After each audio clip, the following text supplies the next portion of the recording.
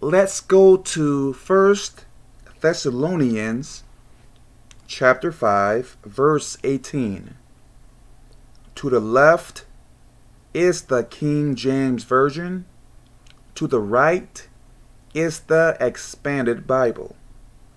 In everything, give thanks, for this is the will of God in Christ Jesus concerning you. So is this saying, only give thanks to God?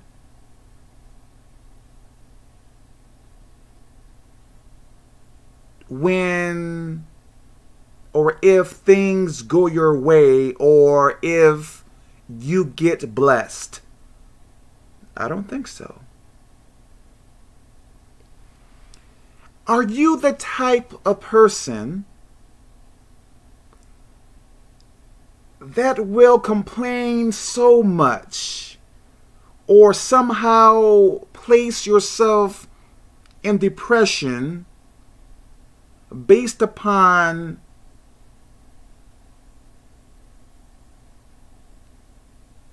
what happens to you in life? Are you that type of person? Like, if things don't go your way, are you the type of person that will contemplate and contemplate and contemplate on negative thoughts to where it may depress you or make you feel worse? Are you that type of person? Let me say this. Maybe 2 years ago or something like that, something happened to me. And in the beginning, I was afraid. I was very depressed. I was angry.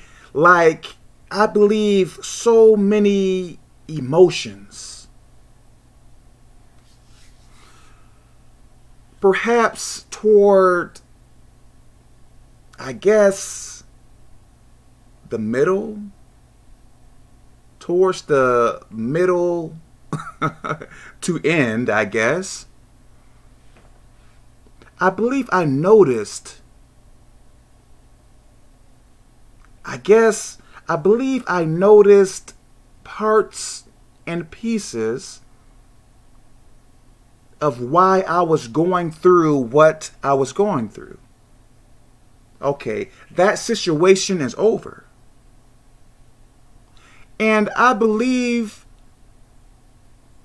I went through that situation to better myself. I believe I had to go through that situation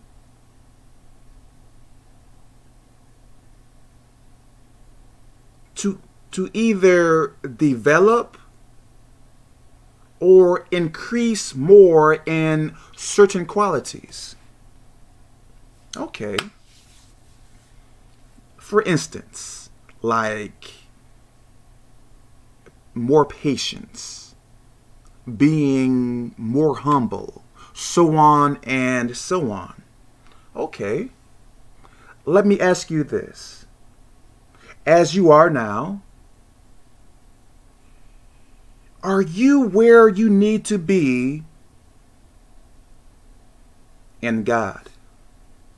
Or is it possible for you to increase in good attributes? Okay.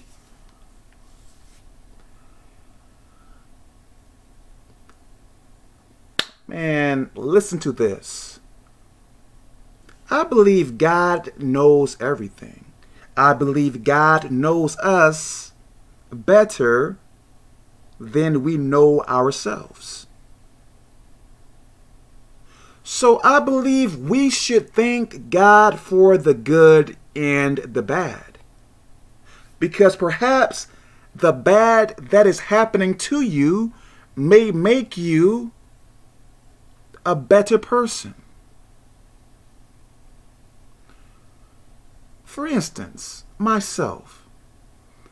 If I complain so much or contemplate on negative thoughts so much, I believe doing those things will make me feel worse. So if those things will make you feel worse, stop it.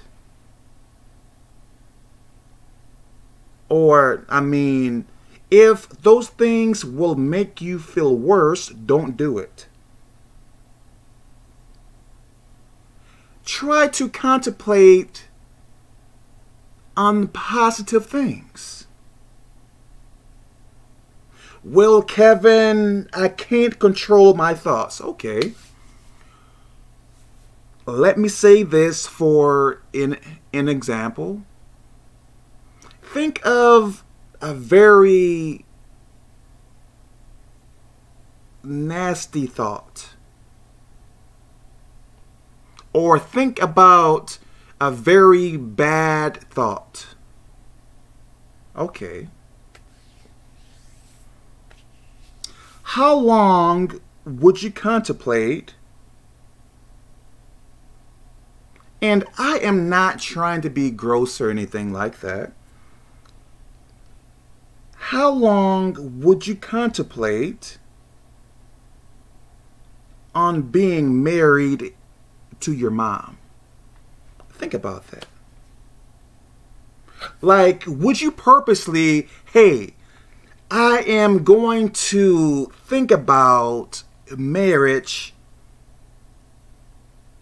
I will think about getting married to my mom. How long would you think about that? I believe for many, you would think about something else quickly, right? So if you can stop or not think about that, I believe that proves that you have control over your thoughts. I believe demons can play around with our thoughts.